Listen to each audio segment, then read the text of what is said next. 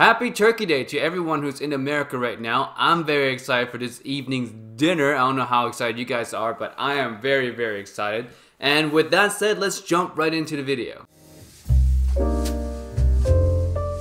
Hey guys, and welcome back to the video. And today I was tagged by Big Beard Business to do a top 10 fragrances in my collection that I think are outdated. Now I do have a few here. I have 8 to be exact. The other 2, they're gonna be on this list. I don't own anymore because I sold it, and I sold it for the exact same reason. They smell dated to me. And besides the 10 that I'm gonna talk about today, I'm also gonna be giving alternative to those outdated fragrances, and this idea was suggested by one of my subscribers, so thank you for the idea. I'm gonna roll with it. I like it. The first fragrance I want to talk about, this one I don't own anymore. That one is Boss Bottled. It used to be a men's staple at one point. The smell of creamy masculine apple, it was so good back in time. It still smells really good now, but there's an undenying fact to me that it smells more and more dated as time passes on. To me, I personally couldn't wear that kind of DNA anymore. It just reminds me too much of the 1990s or early 2000s. Now I do have a more modern take on apple for you guys, and that fragrance is from Parfumsimali and it's called Layton. I own Layton exclusive right here,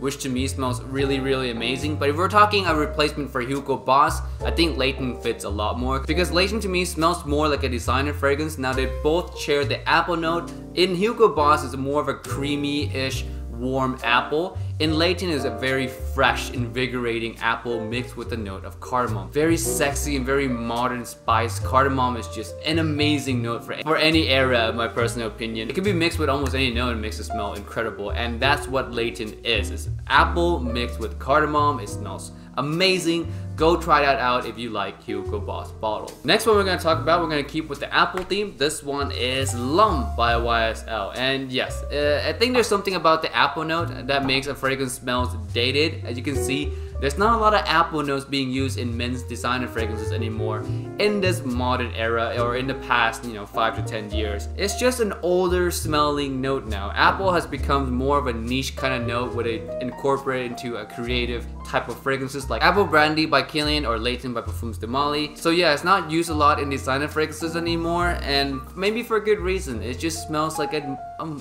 dated note, and sadly Lum falls into that category. Now my suggestion for Lum is gonna smell nothing like Lum, but it's gonna be used in the same situation, and that one is also Lum, but by Prada. Lum by Prada is just a very clean, office smelling fragrance, very invigorating. Although it doesn't smell similar to YSL Alum, you would wear it in the same situation. I mean, you wear YSL Alum to basically work environment, professional settings, interview. Same with Prada Alum, work environment, professional settings, works just as fine, if not better, and smells a lot more modern. Moving on to the next one, I have Halloween Man by Jesus Del Pozo, and this one smells like a toned down version of 1 Million. Now 1 Million, I don't have to say anything, is a DNA that to me should not be worn anymore. I still smell it here in Vegas, and every time I smell it in Vegas, guys, it's like, yeah, yep, that's 1 Million. It's a DNA that everyone knows because it's such a popular DNA. This one falls into that group as well because, it is a clone of 1 Million. But yeah, guys, don't wear that anymore. My suggestions to replace 1 Million, I would go with something that's equally as sweet, if not sweeter, but has more of a creative and modern touch. This fragrance is Ultra Mal by Jean Paul Gaultier. And what I mean by creative is I mean the note of pear. It just smells really good. It takes the Mal DNA and it takes the idea of a sweet fragrances like 1 Million and it merges it all into one to create something that's totally new. And yeah, guys, if you want to smell more modern at the party, more unique, you want to wear something that not everyone knows the DNA of, Ultra Mal is your go-to one if you like fragrances like 1 Million. Next up, we have a fragrance that is green, sexy smelling, invigorating. No, it's not Fierce, but it is a clone of it. This is Mont Blanc's Legend. This smells like Fierce, and Fierce is done. The Fierce era, to me, it's over. Everyone knows that DNA as well. I can call up all my friends now who just finished college to ask them, do you guys know Abercrombie and Fitch Fierce? And even if they don't like fragrances, I'm sure majority of them would recognize the name. That's how popular it is. And although it smells sexy, it smells still really good now. I don't suggest you wear this kind of DNA anymore, simply because, like I said, it smells really dated now. The more modern take on, you know, a dark green smelling fresh fragrance, I would say, is this one right here. This one is Dylan Blue. Now this one doesn't have as much of a greenness as it does have Ambroxan, but it does have the note of patchouli, a dark green earthy note. Oh man, and it's strong. It's a dark green earthiness mixed with some Ambroxan, some Dior Sauvage vibe. It smells really good, especially if you're a college student and you're looking for a replacement for Fierce, but you want something that can also be worn every day. Dylan Blue is it for me. Dylan Blue is definitely it. Very versatile, strong as well. Performance on this is not to be underestimated. Strong, modern, really good comment factor, and again, you can wear it anytime. So if you like Fierce, I suggest you try Dylan Blue. Moving on to the next one, we're gonna keep with the party fragrance kind of theme here, and this one is Gucci Guilty Black, or any Gucci Guilty at all. The original, the intense. This version is done. It is a wrap for these guys, man. Every time I smell this, it reminds me of like college parties. College parties, youthful vibe, everyone wears it. The DNA of Gucci Guilty is, to me, just as popular, if not more popular, than 1 million at a certain point in time. It smells very generic now. It doesn't smell good anymore. You know how some fragrances on this list, even though it's old but it still smells good, this to me doesn't smell good anymore. It's very generic, sweet, metallic. Yeah, it's a done deal for this one, guys. And my suggestion to replace Gucci Guilty or Gucci Guilty Black for any one of you guys who still goes to parties, Armani Code Profumo. Armani Code Profumo. This thing, to me, smells a lot more mass appealing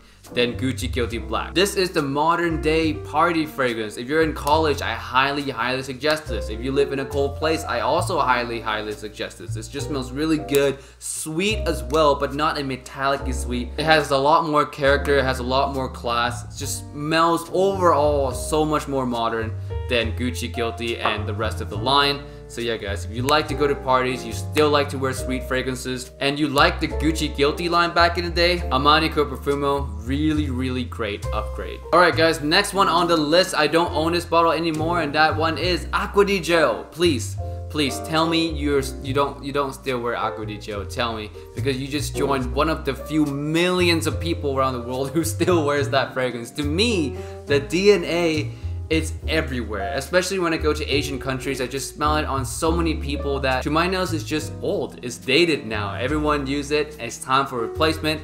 And there's actually one replacement that is in-house, and that one is Acqua di Gio Profumo. Okay, although it doesn't smell that different in the air, it smells a little bit more darker, more incensey, more patchouli. It just smells overall more modern. So if you still like the Acqua di Gio DNA, you want to keep wearing that DNA, but a more modern take of it is Acqua di Gio Profumo, man. Take that old one and just kind of toss it. I don't know, like maybe keep it in your Hall of Fame collection, but don't wear it anymore. That's just my suggestion, and go with Acqua di Gio Profumo instead. This next fragrance is the father of New Harlem. This sparked New Harlem, and it's not a very well-known fragrances anymore, but it is Michael Jordan Legend. This breakfast pancake type of fragrance, that syrupy pancake breakfast masculine gourmand type vibe. This is old. It's not just outdated, it is an old fragrance. To me, this is so old that I don't smell it off anyone anymore. Like, I don't remember the last time I smelled a breakfasty gourmand DNA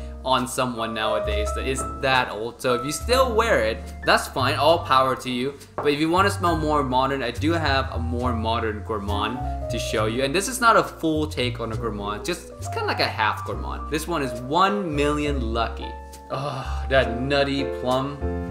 Yep, it just smells really good. Now when I say it's half gourmand, because the plum, the nutty-ish plum accord, to me smells a bit more gourmand, but it's not a full take on gourmand. It's not super sweet, it's not super foodie. It's more like a subtle smelling gourmand fragrance, and it's a very interesting take on the 1 Million DNA in general. It just smells really good, and to me, one of the best release of 2018 so far. I think if I were to pick one out of the designer field, this is my favorite release of 2018. It just smells extremely good, and it brings in a new twist to the gourmand genre in designer fragrances for sure. So if you want to smell modern while still smelling a little bit more gourmandish, 1 Million Lucky is one I would suggest you to try. This next fragrance, it is so strong. I've not worn it once ever since I bought it, to be honest, because it just smells very old school. It smells very dated. And this one is Lidge, or you know, L'Instant de Guerlain per Homme. It smells like a patchouli mixed gourmand fragrance. Yep, no more.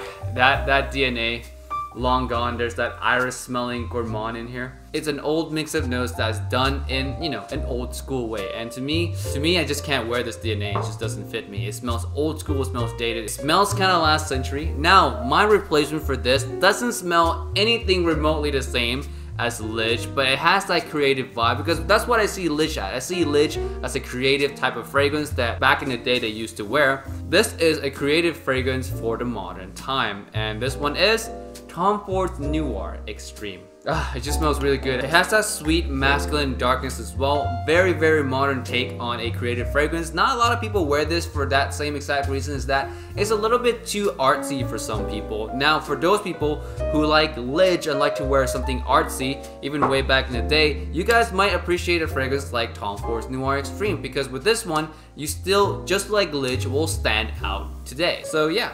My suggestions, Tom Ford's Noir Extreme. 2 more to go, guys, and the next one we have here is Abercrombie and Finch Woods. This was my first ever fragrance in my collection. Smelling this now just brings back so much memories, oh my gosh. If you guys are wondering what it smells like, it's a barbershop fragrance. It's a more musky take on a barbershop fragrance, so yeah, it does smell very dated. It does smell dated like most barbershop fragrances are. Now if we're talking replacement, I've picked one with a similar vibe. As in, you know, barbershop fragrances are known to be clean and gentlemanly. This one is also clean, gentlemanly, and has a lot more of that creative touch to it now that makes it more modern. And this fragrance, I got it yesterday, but I was testing it all night and I absolutely love it. This one is Bulgari's Man Wood Essence. Yep, if you want to go for masculine and clean but still has a huge impact with a modern twist, with a modern type of creativity, Wood Essence, man. This is the next new hidden gem for me. If you guys have not tried it, please get your nose on it. It smells so good. This one just grabs me so much that I really can't ignore it. I'm glad I picked up a bottle of this because it's just really good. If you guys have not tried Bulgari's Wood Essence yet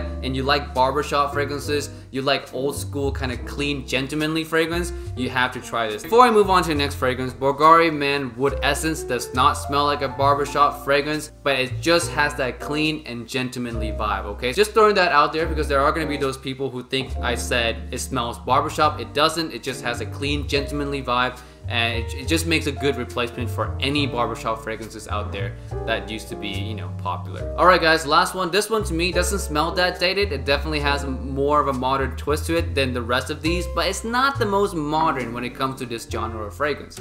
And this one is Tom Ford's Grey Vetiver. This is yet another clean smelling, gentlemanly fragrance. It still smells modern today. You can still definitely use it, but it's not the most modern. Like I said, when it comes to this genre, there's one fragrance that overtakes it for me. Clean, masculine as well. Also works really well in an office setting, much like Grey Vetiver. And this one is John Bravado's Artisan Pure. My most favorite citrus now. This one has vetiver in it that makes it smell more clean, more grounded, more gentlemanly.